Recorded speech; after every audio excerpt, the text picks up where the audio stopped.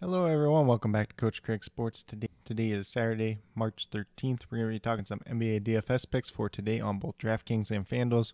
But before we get started, we're going to look back to 2 days ago, talk about my results, how they turned out, and why they turned out the way that they did. Did not make a video yesterday. Had a couple different things I had to do.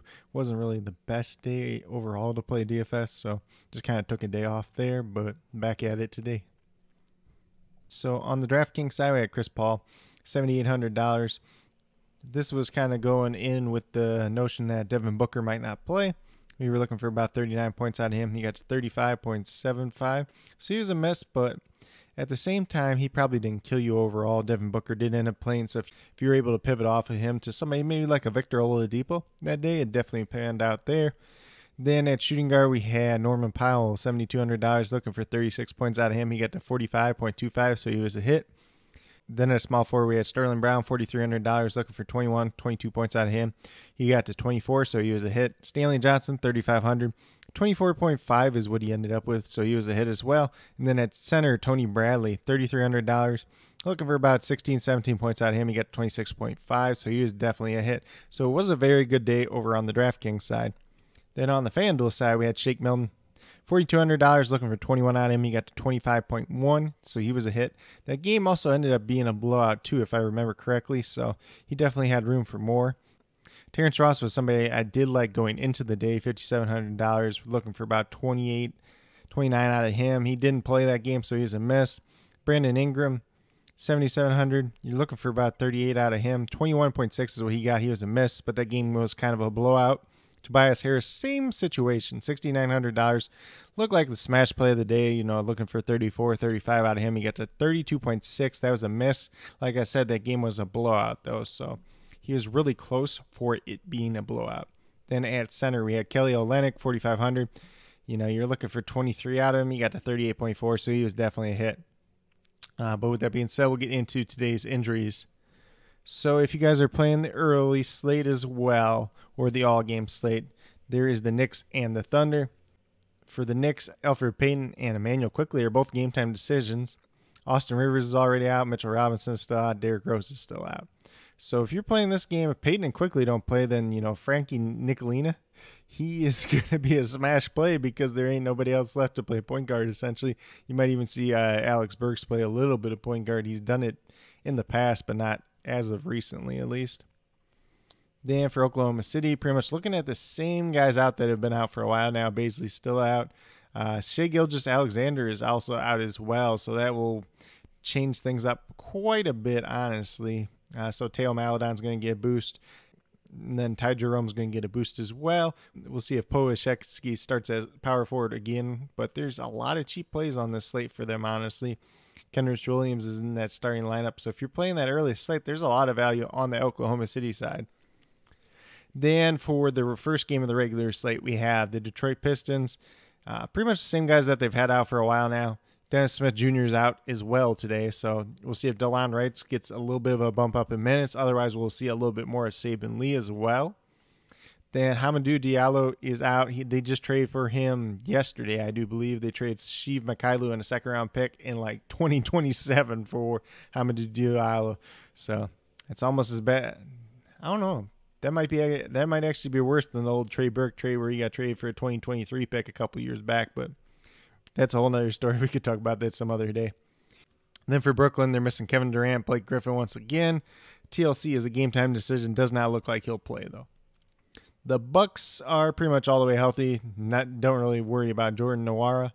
Then for the Wizards, Ish Smith's still out. Bradley Beal, he was questionable, or at least they said he was going to be questionable for today. He did play yesterday. I figured he'd sit out today since he was noted as questionable early yesterday for today. So we'll see how that pans out. If he doesn't play, Russell Westbrook does get a bump up, but it could move into blowout territory as well. Davis Bertans is a game-time decision.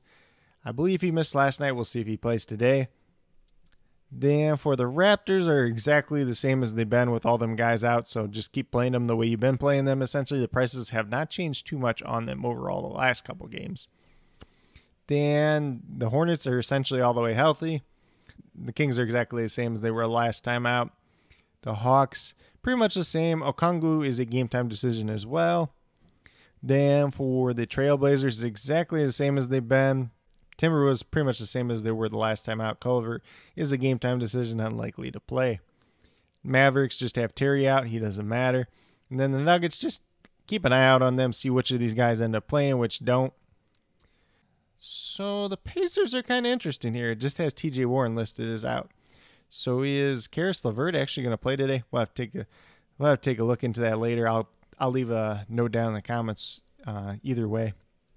Then for the Suns, Booker's still a game time decision. He did play last time out, so I assume he plays again. Cam Johnson is still out.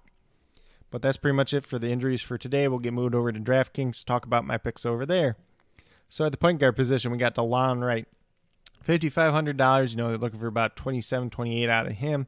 It's about what he's averaging on the season. He just came back, I believe, the last game. Had kind of limited minutes. I think he played 21 minutes. But he goes against Brooklyn today. Should be a very, very good matchup for him. If he gets that 28 minutes, especially with Dennis Smith Jr. not being able to play today, then he could definitely pay off.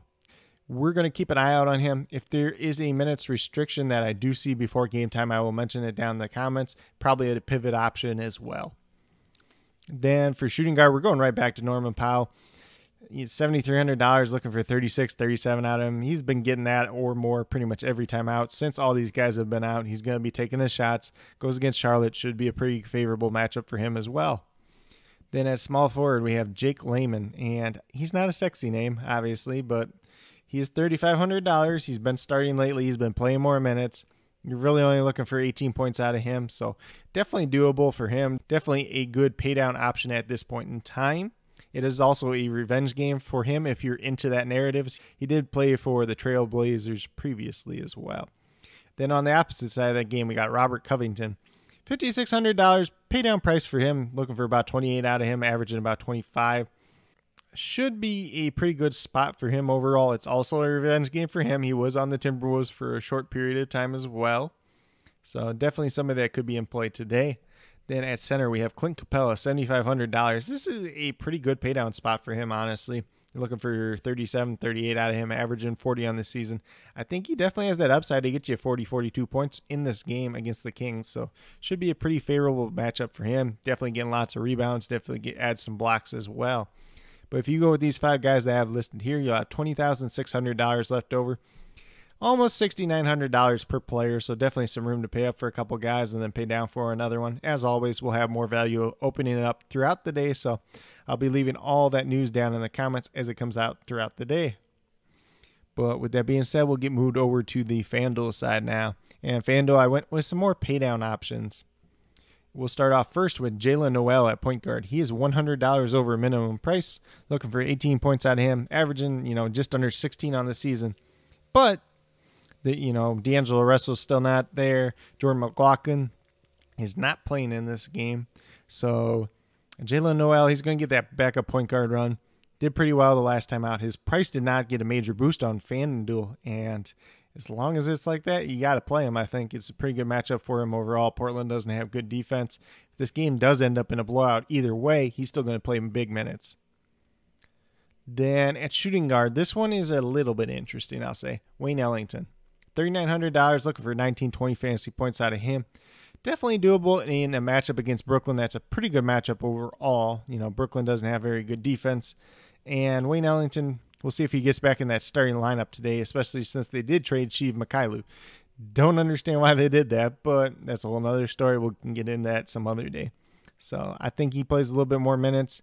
Him or Josh Jackson, one of those two guys is definitely going to pay off tonight. So I just went with the cheaper option at this point in time. Then at small forward, we have another paydown option. It's Doug McDermott. $3,900, you're looking for 19 points out of him. He's averaging 20 on the season. I think he's a pretty safe play here. Like I said before, with that Karis LeVert news, we'll take a look at that. If he is actually playing, then maybe we don't play Doug McDermott. Maybe we go with somebody else.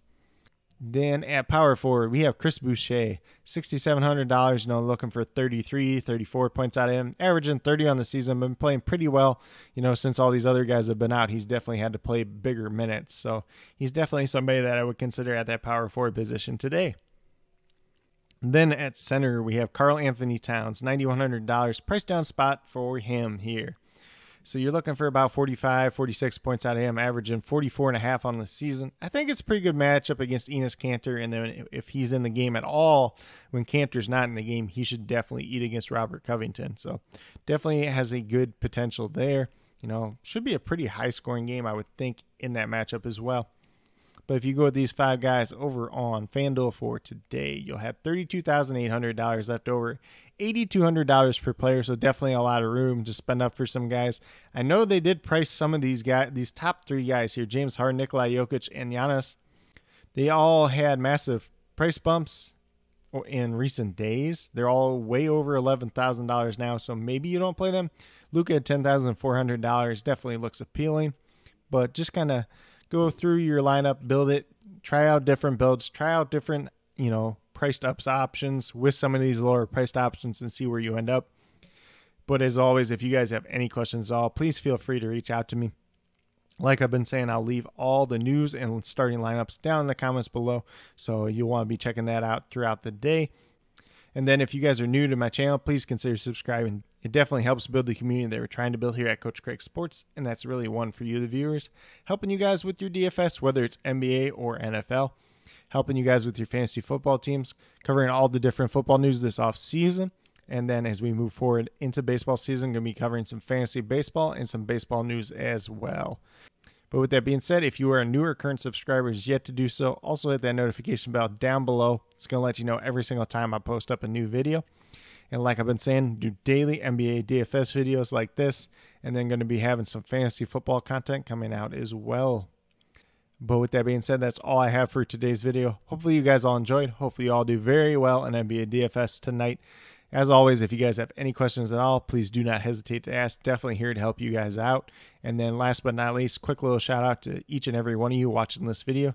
Definitely appreciate you taking the time out of your day to watch this video. It means a lot to me. And I really hope each and every one of you has a great rest of your day.